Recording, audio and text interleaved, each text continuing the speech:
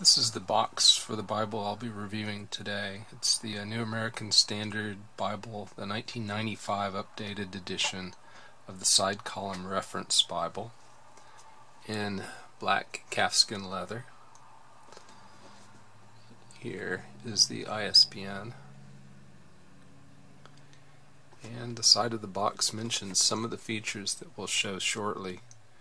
It has wide margins, lots of cross references, large type. It is Smythe sewn, 2 ribbon markers, imported French paper to limit bleed through, and inside the box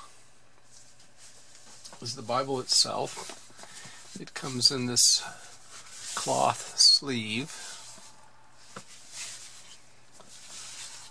with a flap to prevent damage to the pages. So here's the calfskin book itself. Black calfskin. It is edge lined. The liner is some kind of synthetic material. Feels a bit spongy. Let's see if we can show you a corner.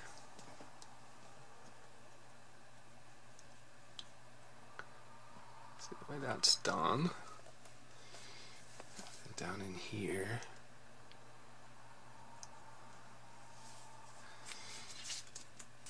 Has 2 black ribbon markers, which I tend to keep tucked away. So you see that one's tucked away there.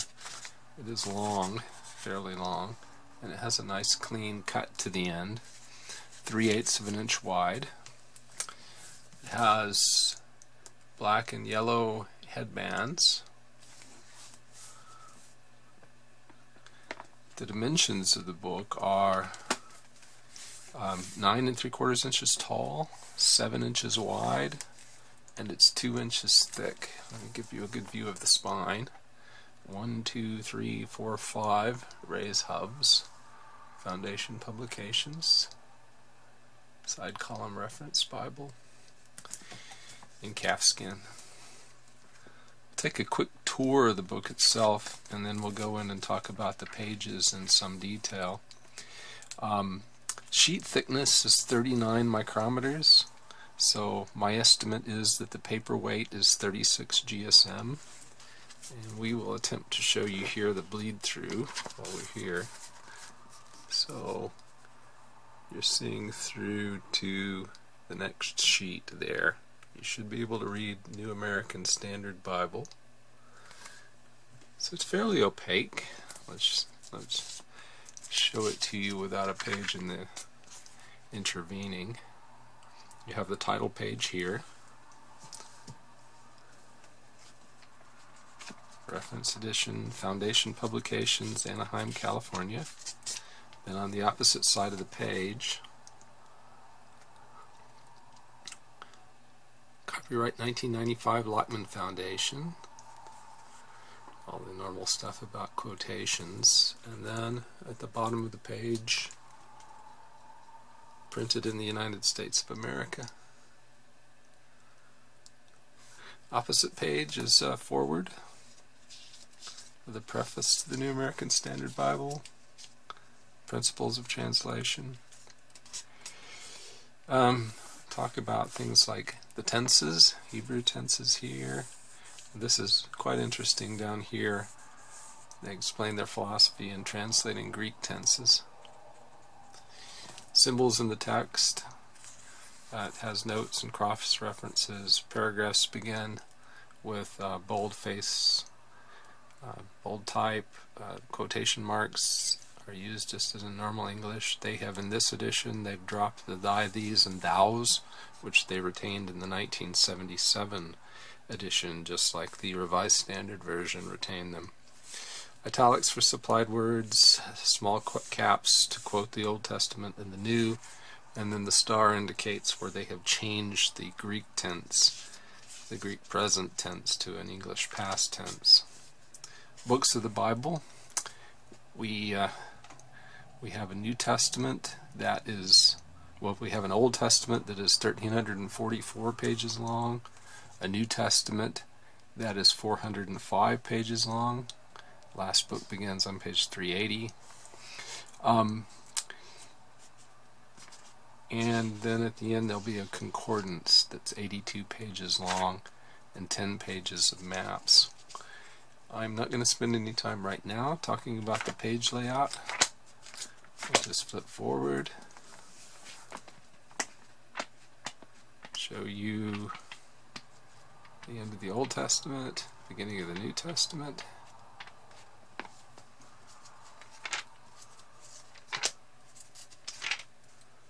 So the Old Testament ends with the end of Malachi, page 1344.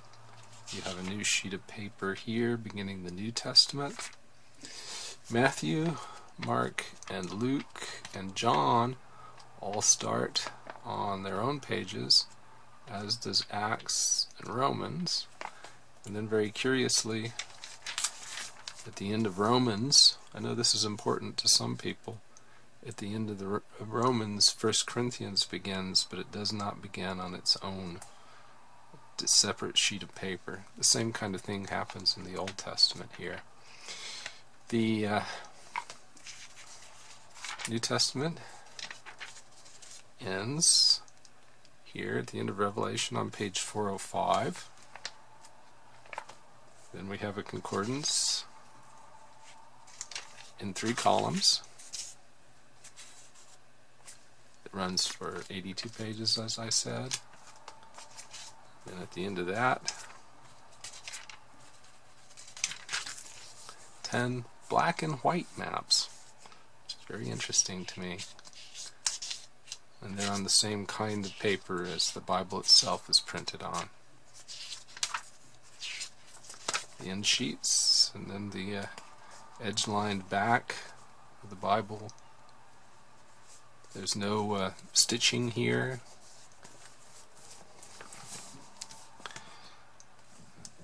So there's the book in overview.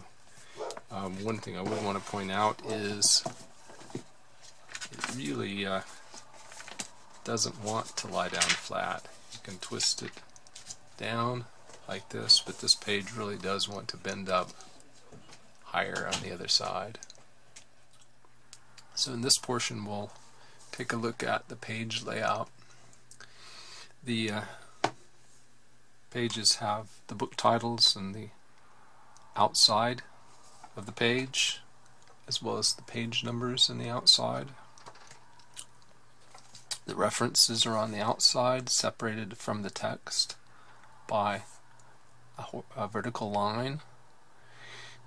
Page dimensions are 234 millimeters tall, 166 millimeters wide. That's 9 3/6 inches tall, 6 9/16 inches wide. From the left edge of the text to the line is about 95 millimeters. Margins. At the top of the page, 15.5. At the bottom, as you can see, it's more narrow. It's only about 13. The inner margin is about 14 millimeters, but that varies with where you are in the book. The outer, I'll give you 2 measurements here. From the line to the outer edge of the paper is 55 millimeters. That's 2.17 inches. From the right hand edge of the references, right about here, to the edge of the paper is 28 millimeters, or 1.1 inches. The font is advertised at 11, and I think you'll be able to see that in fact it compares very nicely to an 11-point font. I'll get the 2 ends next to each other. That works pretty well. In Times New Roman. In Georgia, the Georgia equivalent is about a 10-point font. In the verse references over here, this font is only about 7 points. Characters per line is reasonable. There are about 62 characters per line. Line spacing is somewhat cramped, however, and I'll show you that in a few places here. For instance, if you look here at deep in Genesis 1, the descender on the P, and the descenders in Bible fonts are usually very short, as are the ascenders. The deep and the T and the, they almost touch each other, which means that there's really not much spacing in the lines. You can see that in another couple of places here. We go down to verse 16 here.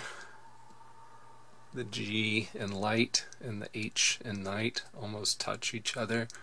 And then a little farther down the page at 19 and 20, you have a G in evening, and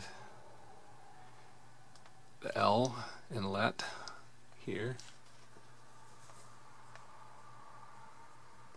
are almost touching each other, which means there's very little space between the lines.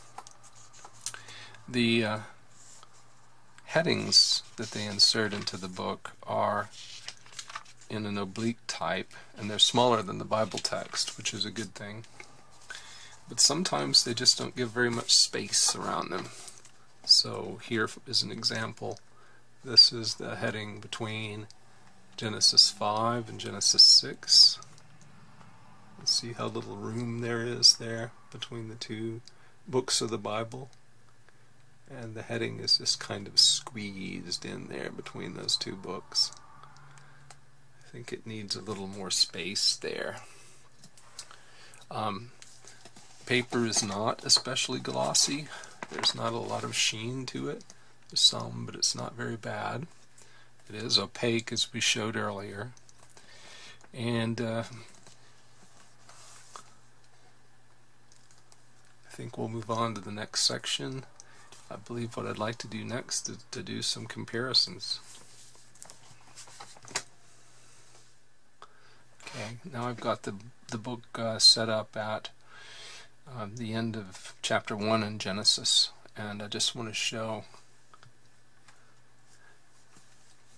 this American printing at the same time as a Chinese printing of the same page. This is another single column reference, New American Standard, and we'll try to line up the pages next to each other. And what you should be able to see here is, for instance, if you look here at God in verse 27, you can see that although the print here looks a bit darker, you have to deal with quite a lot more show-through from the other page than you do here on the American printing. American printing, although it's a little bit lighter in terms of the darkness of the ink, is a much cleaner print because there's very little to no show-through. I think you can see that here as well if you look at the references and see what's not showing through from the other page here versus here. Okay, I have another similar Bible. This is a Holman single column NASB side reference, which I bought back in the 1980s, 80 time frame. So let's see if we can line those up. 27 with 27 more or less. 26 with 26 here. And you can see that the font has changed between these two. The pages here are a bit more yellow.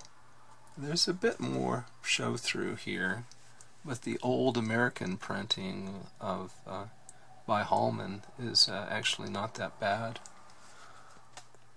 I'm going to attempt to show the Allen Long primer font on the right and the NASB on the left are roughly at the same spot in Genesis. So you can see the two fonts are roughly the same size. This is a bit bolder, but still it shows you this is a very nice printing Very nice font. I've mentioned in other videos that I'm not a great NASB fan, but I do like a lot of things about it. I like the fact that it's a generally word-for-word translation. I think the references are excellent. Very thorough, nice reference set. It is not it does not use gender-neutral language, and to my tastes that's much preferable to those translations that do. I do have a number of issues with it.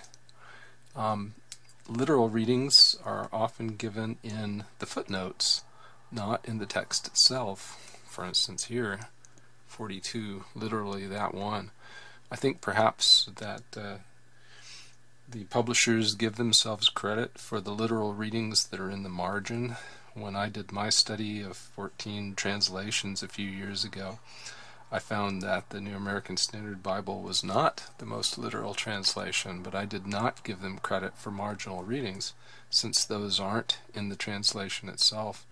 For instance, if you were to buy one of these new Preacher's Bibles, the way I understand it, it has only the text itself. You would be missing the marginal notes. And then those literal readings that are in the margins would escape you. This particular printing I really like because it's in black letters.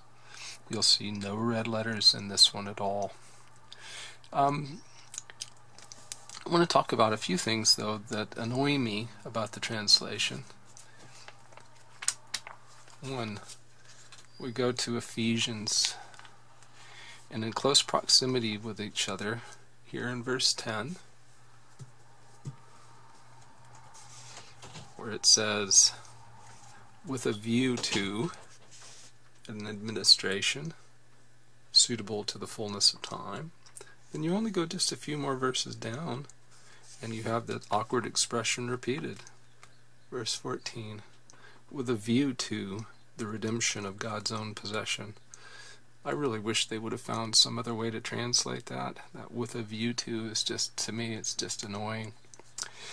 Over here, 2 Thessalonians chapter 1, verse 9.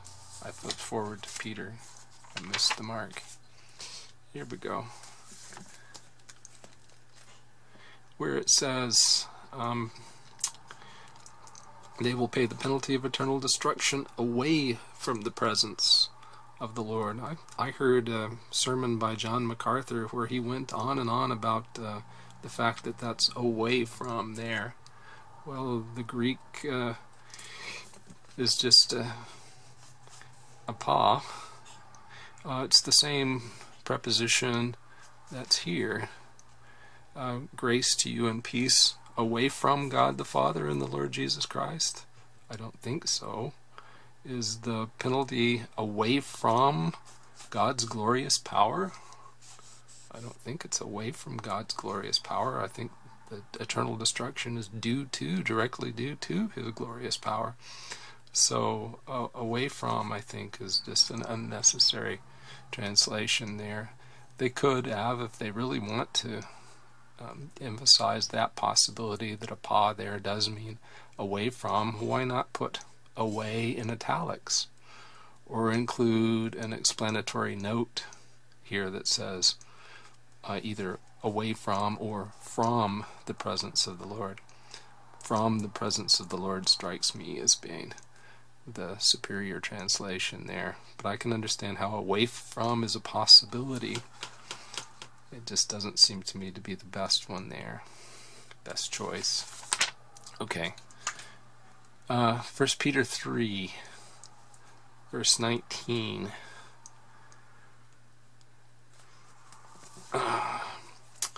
Made alive in the Spirit, in which also he went, and made proclamation to the spirits now in prison. Well, at least they put the word now in italics there. But I think that to insert now here is to take the Greek, which is ambiguous, and make a decision in terms of a preferable interpretation on a passage that's controversial. Another thing that the New American Standard Bible likes to do is to replace something that's interesting and maybe earthy with something that's abstract and academic. Here we are in Revelation chapter 12, verse 14, where they've chosen to translate the Greek with "from the presence of the serpent." And then they give you the note. It says literally face. I don't see that presence of the serpent adds anything that face of the serpent doesn't already have, and face of the serpent is a more interesting expression. I will attempt to make a graphic and show it here that gives you several other examples of where they've replaced something interesting with something kind of abstract and dull and bland. I understand that Foundation Publications is working on a new version of the New American Standard Bible, which they hope to publish in about 2019.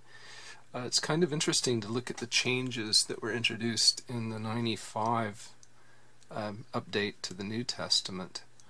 Here we are in Mark 8:6. It says, "And he directed the people to sit down." Well, people there replaces the 1977, "and he directed the multitude to sit down." Why did they replace people with multitude? Do they think that we're too stupid now to understand what multitude means? Wouldn't crowd have been a better replacement than people? I'm just curious. Okay, here we're at Acts chapter 7, verse 38. This is the one who was in the congregation in the wilderness. And then they point out that the Greek word here is ekklesia.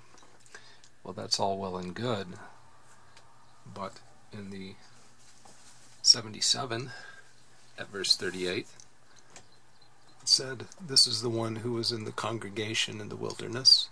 And then if you follow the footnote, it says, "or church," which is the way ekklesia is translated almost everywhere else in the New Testament. And then they give you the Greek ekklesia. So why that change? Was it because dispensationalist pastors were being asked questions about what this church in the wilderness was, and how that Old Testament church was being called a church if Israel and the New Testament are the New Testament church are so distinct? Is that possibly the reason that they deleted "or church" here? I certainly don't know. Still in the book of Acts now, we're in chapter 7, verse 54, where the 95 New American Standard says, "Now when they heard this, they were cut to the quick." And there is no note on cut to the quick. But in the same verse, in the 77 edition, there is a note. They were cut to the quick, and then if you look to the margin, it says, "in their hearts." They were cut in their hearts, literally. So it actually gives you the literal meaning, but the 95 version has seen fit to eliminate the literal meaning from the margin. I have no idea why. I have no conspiracy theory in this case. Now we're at 1 John 2:17. "The world is passing away and also its lusts, but the one who does the will of God lives forever." In 77, it read more literally, "The world is passing away and also its lusts, but the one who does the will of God abides forever." Did the translators or the editors think that we no longer understood what the word abide means? Is abide now mysterious? This change is actually very puzzling. This is in Revelation chapter 12, verse 18, or chapter 13, verse 1, depending on how it's numbered. "And the dragon stood on the sand of the seashore."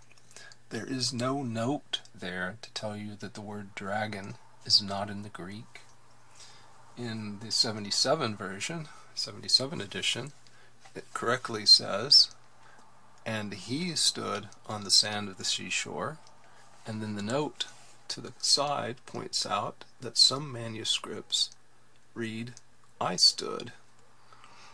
That tells you much more than the 95 version does. And the text note is absolutely accurate.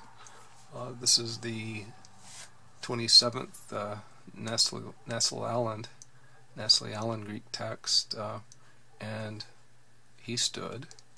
And then the little symbol here, the gamma-like symbol, points you down below, and it says that some manuscripts, and it gives you some indications. It includes the majority text, has the theta eta nu ending, which means I stood, whereas the text that they chose, he stood, is backed up by P47 and the great unsealed manuscripts. Why do they not let you know that the word dragon is not in the Greek and that they just made that up? I have no idea. So that's my overview of this 1995 New American Standard side column reference Bible in a calfskin binding, printed in the United States of America, with French milled paper, with very, very little show through, and none of those horrendous red letters. I understand that red letters were actually introduced in 1899, and I'm going to have to investigate the hypothesis that they were introduced as part of a Jesuit plot to keep me from reading Jesus' words, because those little red letters burn so much into my eyes. Very nice paper, beautifully printed, black and white maps. Has a nice, wonderful feel in your hands. And, gilt, but not art gilt edges. I think I've said enough. Well, I just wanted to show the boxes for the two Bibles that made cameo appearances in addition to the Alan Long primer in this video. One is this NASB side column reference Bible. Here's the ISBN. It's in genuine leather. Read the ISBN perhaps better there. Black genuine leather, style number 863. It's a nice black letter Bible, inexpensive, very sturdy. This is the older one, the Holman side column reference Bible in the 1977 New American Standard. Unfortunately, it has the words of Christ in red. Otherwise, I would be tempted to get this Fiora bonded leather, which is starting to lose its red color. Rebound. And those are the numbers there. It's something of a rare book now. The 77 is definitely a better translation than the 95.